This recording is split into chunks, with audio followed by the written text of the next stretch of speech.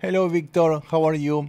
Okay, here I'm checking your plane and the tabs and everything looks great. The only difference that I noticed, mostly checking the live that they recorded, is that he's using strict alternate picking to play these two strings arpeggios, and you are doing some kind of random economy picking.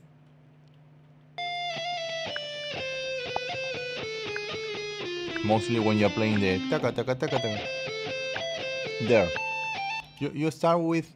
It's weird because you play the first time that you cross strings, you play an economy picking, but then you continue with uh, alternate. So you play.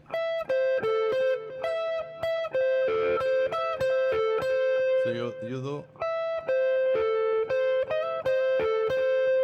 I would keep the same technique for the whole part. If you ask me, I would go for alternate picking. I would go for.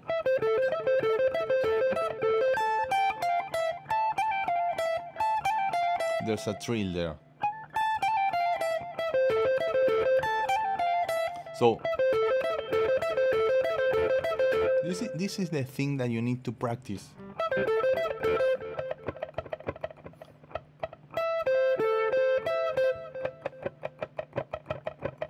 You could isolate your right hand. Oh, I have some delay. Let me. Yeah. Wait. No reverb.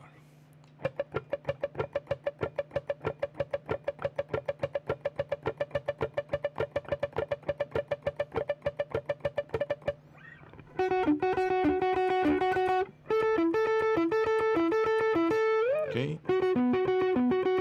This is the pattern that you need to practice.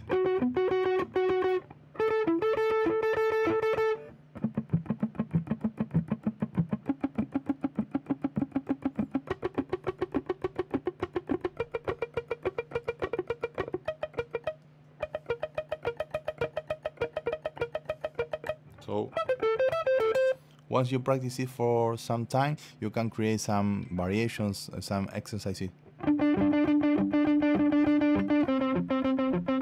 Power chord.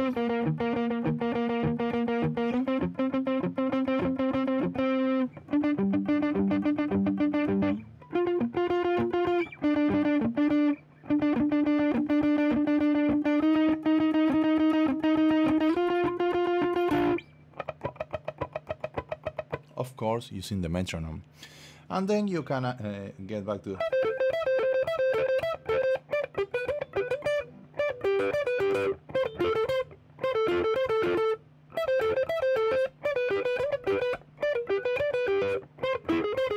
No.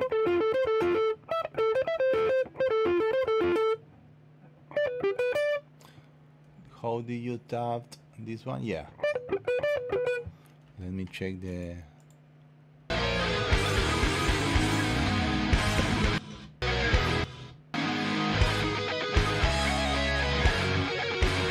Yes, he's using the bar.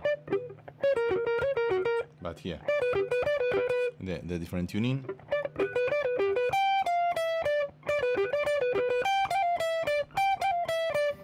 Okay, let me see if you have any problems. Okay, so I will fix the economy picking thing.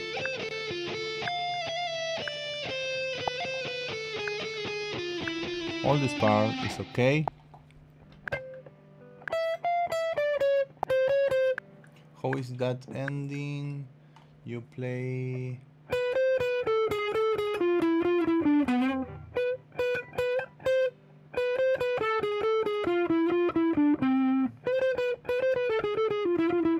Okay, which finger to use?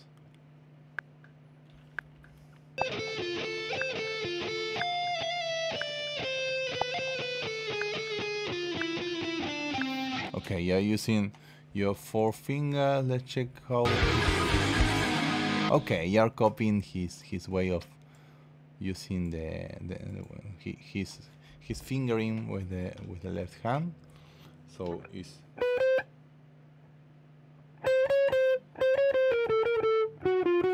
it was 12. Oh, I get confused because of the different tuning, but it's yes here. Okay, I will do that. I will do that.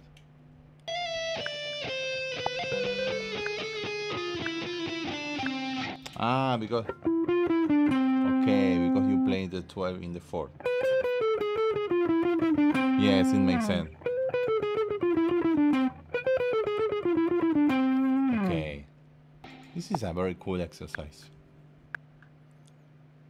Let's see what happens at 80.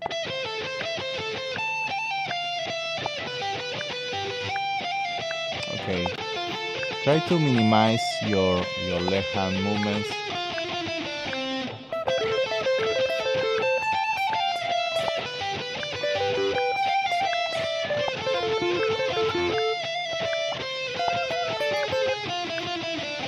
How is the ending? Okay. Yes, I only think that you need to change that economy picking thing. You need to work on this exercise in different strings. You can even skip strings.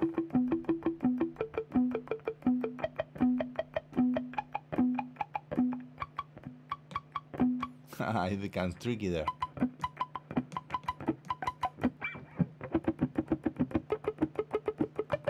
Okay, work on this and try to keep your left hand fingers closer to the fretboard. Okay, this is a very cool exercise, so keep on practicing, and well, once you got this, we can get into the section the second section, section B. What do you think?